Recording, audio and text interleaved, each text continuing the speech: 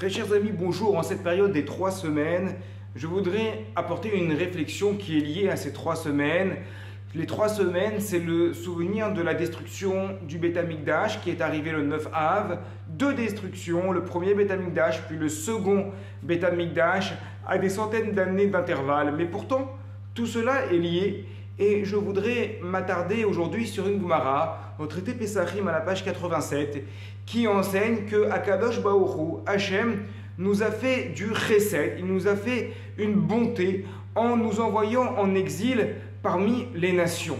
Pourquoi? Eh bien en fait, c'est le discours qu'il y a entre Yaakov et Esav au moment de la rencontre entre les 2 frères, lorsqu'Esav arrive avec une armée de 400 hommes et que Yaakov se retrouve uniquement avec sa famille et avec les gens qui l'accompagnent. Là, le texte nous dit que Yaakov sépare son camp en 2 camps, en disant une phrase énigmatique mais qui aura une portée extrêmement forte, extrêmement importante et porteuse de sens dans l'histoire. Le camp qui reste sera pour le salut. Qu'est-ce que cela signifie? De là, nos maîtres nous disent, dans la lignée de cette Gemara de Pesachim, le camp qui restera dans le salut, c'est-à-dire si Esav frappe l'un des camps, eh bien il y aura toujours une partie qui survivra ailleurs. Une partie qui sera là, qui sera présente et qui permettra à Israël, au peuple d'Israël, de survivre.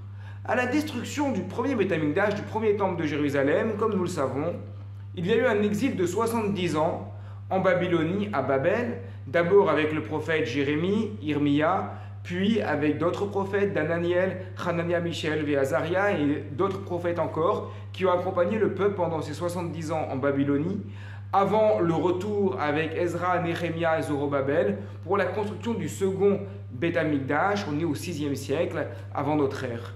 Et puis, les bénis Israël sont restés, à partir de là, en Eretz Israël, on connaît la suite de l'histoire, avec le deuxième Beit Hamikdash, avec la période des Hashmonaïm, dont on parle notamment à Hanouka, puis avec l'invasion romaine, et on arrive très rapidement avec la guerre des Juifs contre Rome, puis la destruction du second Beit Hamikdash, qui va intervenir environ entre 68 et 70 de notre ère, et un peu plus tard, la révolte de Bar Koziba de 132 à 135. On connaît cette histoire-là, qui, avec 70 ans à Babel, puis ensuite le reste de l'histoire est en Eretz Israël. Mais en réalité, tout ne s'est pas passé exactement de cette manière-là. Pourquoi? Parce que lorsque les Juifs se sont installés en Babylonie, une grande partie des bénis Israël n'ont pas quitté la Babylonie. Et pendant que l'histoire juive se continuait en terre d'Israël même, avec l'invasion grecque, avec l'invasion romaine, avant cela avec les Perses, eh bien, en même temps, en Babylonie, la vie juive continuait.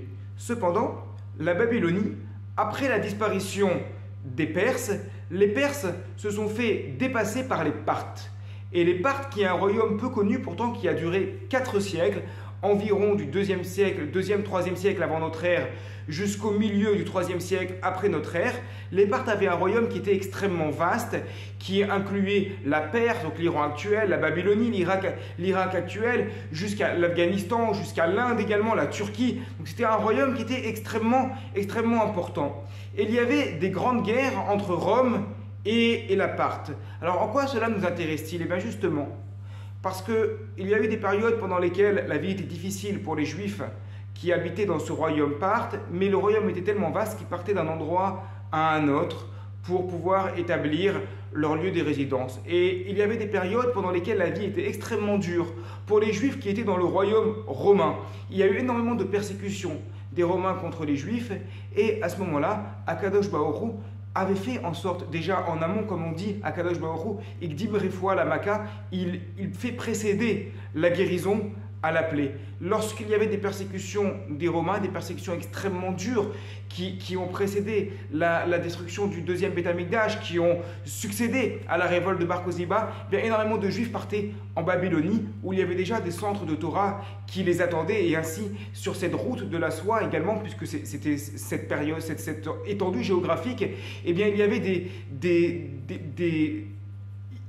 déplacements réguliers de Juifs, de maîtres, de Rachamim, entre Eretz Israël et Babylonie. Et tout cela a été, et c'est grâce à cela, grâce à ces déplacements réguliers, que le judaïsme a pu survivre lorsque dans un endroit le peuple juif était menacé, il a pu partir dans un autre endroit parce que cette terre de Babylonie avait déjà été prévue depuis juste après la destruction du premier Beth Amikdash et a servi de terre d'accueil pendant extrêmement longtemps jusqu'à la période des Géonim.